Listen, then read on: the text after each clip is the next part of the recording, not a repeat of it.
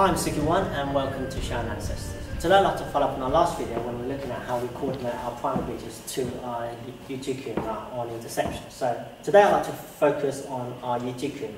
When we look at this type of stance here, it's quite unusual and quite distinctive in the sense that we have the double adduction of the knees, and it's compared to the traditional stance, it's quite a lot narrower and more upright. So I can only presume from the founders that they wanted to design a stance which was more dynamically efficient in terms of mobility and maneuverability. So if we look at how we interpret this particular stance itself, so we just look to show us now from this stance here we isolated 4 key references. So if we start the first one where we have the dropping off down from the knees, second one is here we have the pivoting from the heels and then onto the balls of the feet, and thirdly we have the adduction of the knees, and finally the alignment. Thank you. So with the alignment, we've already covered that in the previous video. So what we do is that we look at the first 3 key references here. So if we look at the first key reference, what we have is that we have the sinking into the ground for the root. So without this sinking action, there is no root in our stance. So the whole process of rooting is dependent on us actually sinking down. So when we look at this, and let's look at firstly the traditional model of rooting. So what we have is that if Luke was to grab him, but before that, let's just look at the expression first. Is what we have is that we have an expression known as sink, swallow, rise, spit. So if Luke was to grab him here, what will happen is that I'll sink my root because I want to take the energy that's coming from my bridge into my root here. So if he pushes harder, I'm able to hold the position because I'm swallowing the energy down from here. Now, if at this stage here my hip was actually tilted, what I could do, because I'm pushing, I can just tilt and I can expel.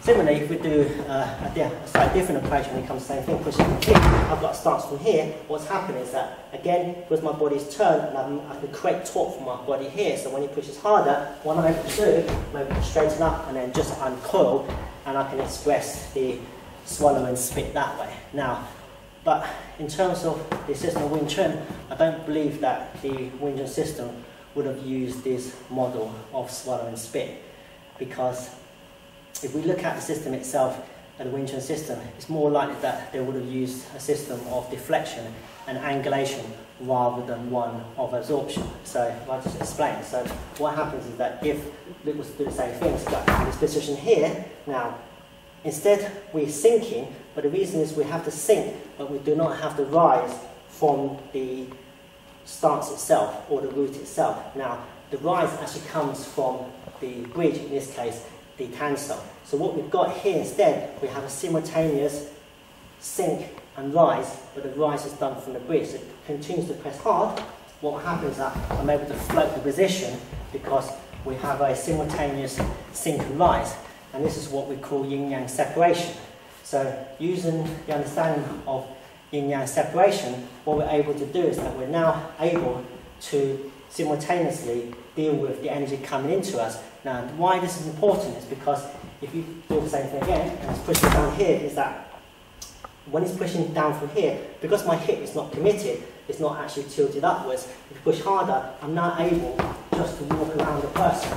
Now, this brings us to very important and prominent Kyun Kut in the Wing Chun system. Loi Lao, Hui Song, Lasso, Jit Tong. So what happens is that when the person's attacking, we have to have a means whereby we're able to retain the person here and to escort. So what happens, I'll give you another example. If Luke was to grab me around the head, the business we have here is that now I'm able, even if he was to push his left arm into me here, because energy is coming up from my feet and it's reaction force coming up, I'm actually now using the system of deflection rather than absorption. So he pushes me with the other hand, again, I'm able to deal with this. So if we look at the system Loi Lao Hui Song Lasso Jit Tong, when we're intercepting, the whole point of us learning Chi Sao is an gong, i.e. when we're trying to close down centre, the whole point of having Chi Sao so we can stick with the person. But if we use the more traditional one where we're expelling the person, then it doesn't really fit in to the Wing Chun model. It's not that we can't throw the person away, it's just that primarily we do Chi Sao so we can actually stick with the person.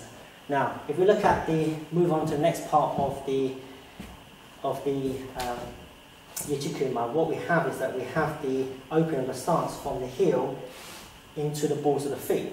So what happens is that we won't cover the heel at this video here, we're doing it in the second video. What we do is that now we're looking at the balls of the feet. So what happens is that if we're pushing down into the balls of the feet here, we're able to create torque from the knee to the feet. So what effect we have a double spring, so we're able to actually move and accelerate quite easily. So if we go back to the initial thing where we've got an interception, now if we look at the way that the bridges move, so for example in the first bridging sequence, what we have is that we have the structure of the Wu expressing the Gan, the downward sweep from the Gan.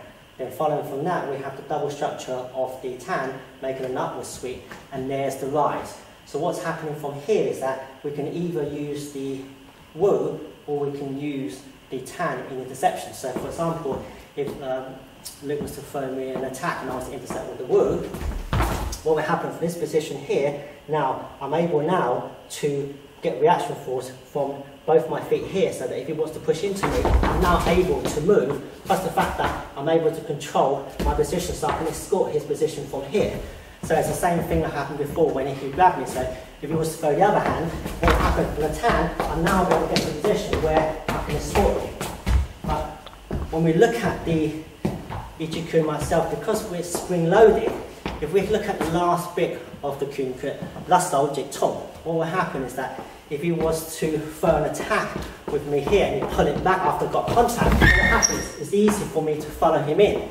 But if I was using a sliding route to do exactly the same thing, it's a lot harder for me because I'm trying to stay rooted when I'm coming in. So, thank you. So if we look at the system of Wing Chun, the Yee Jee is there to support the physical realities of Loi Lao Ho Song Last Object Tong.